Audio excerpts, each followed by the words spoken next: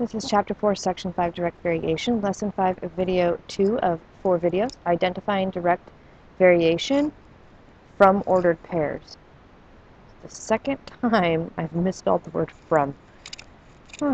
Example, tell whether each relationship is a direct variation. Explain. First thing, y is equal to kx represents a direct variation, where k was the constant of variation.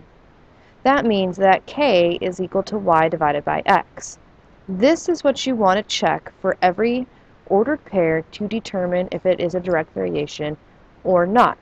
If it matches every ordered pair, or if the k is the same from point to point, then it is a direct variation. If it varies at all, it's not. So again, we're going to do y divided by x. So 6 divided by 1 is 6.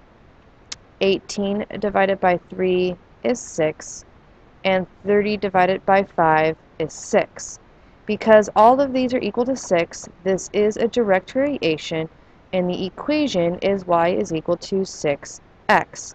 So for every x that you plug in, you're going to multiply it by 6 to produce the y. Now for b, again, we're going to find all of the y divided by x's. So negative 2 divided by 2 is equal to negative 1.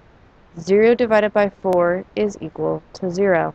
Already they don't match, so you can stop and write no. This is not a direct variation. Again, the goal is to check the y divided by x's.